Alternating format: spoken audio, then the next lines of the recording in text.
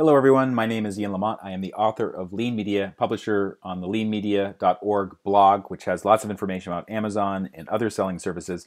Today I'm going to be talking about Amazon promotions and how to create a product selection.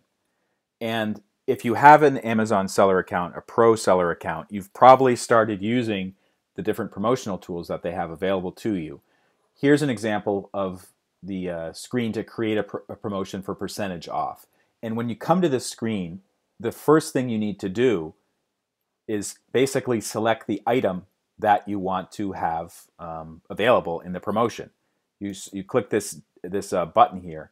And the first time you come here, you might not see anything here, or you'll see this weird code like VPC product cell -1 and a bunch of numbers. And you don't even know what product that is. What it is actually is Amazon automatically assigned a code to something when you created a promotion before. So the first time I came to this screen, I didn't know what was going on because I couldn't find the products that I was selling. I have a whole bunch of products, but I didn't see them listed here. I only saw these weird codes.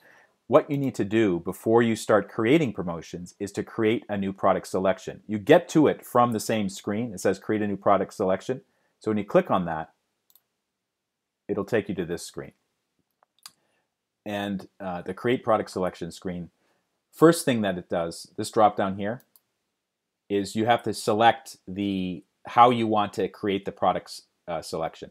You can use your stock keeping unit, the SKU, your ASIN, that's the Amazon ID number. Many people know what it is because they have a database or they have a list somewhere that has all the ASINs and SKUs. Or you can use the brand name list. So for instance, if you wanted just to create a list of all the items in a certain brand you have, you could use that.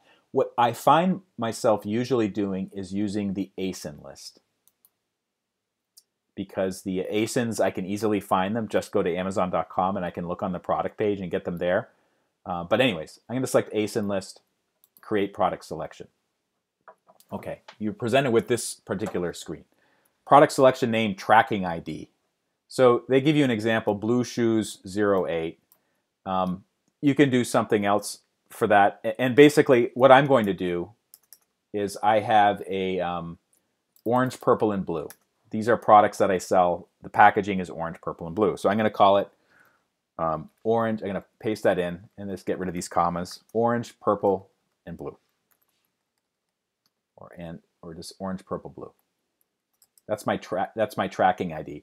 And by the way, this ID will show up sometimes at the end of a campaign URL or in other types of database formats.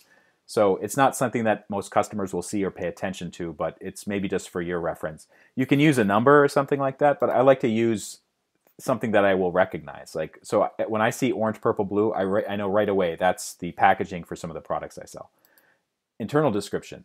This description is for the product list, will not be displayed to customers. So I'm going to say orange, purple, and blue products in the Easy Genie category. Okay. ASIN list. Add up to 4,000 individual ASINs to this list by typing them in or cutting and pasting them. All right. Can you imagine typing in 4,000 ASINs? You know, you'd go crazy. So what I've done is I've actually prepared a list of ASINs. Here they are right there. I'm going to copy that from a text pad and just paste them right in, one per line.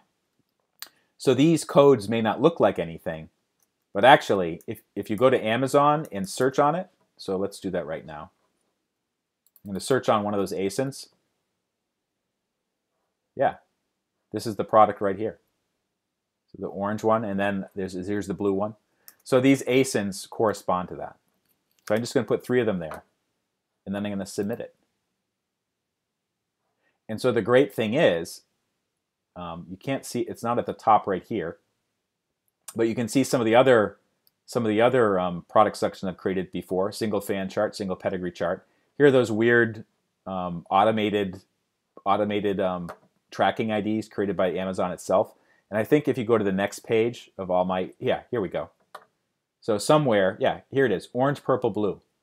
That's the product selection I just created. And the great thing about it is, when I go back to Amazon Seller to create a promotion, like a percentage off or buy one, get one free type of thing, I can just select right from this list here, including this one.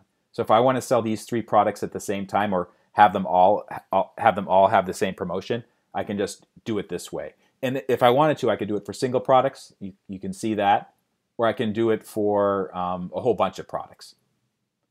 For more information on how to get the most out of Amazon, how to get the most out of the media you create, check out leanmedia.org.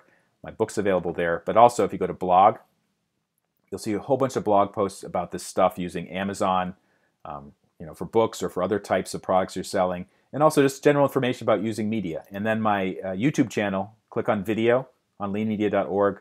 It's on the right. Click on that. I have dozens of videos there that can help you scale up your Amazon business. And the YouTube videos are free. Thank you so much for watching, and hope to see you again on YouTube or at leanmedia.org. Thank you.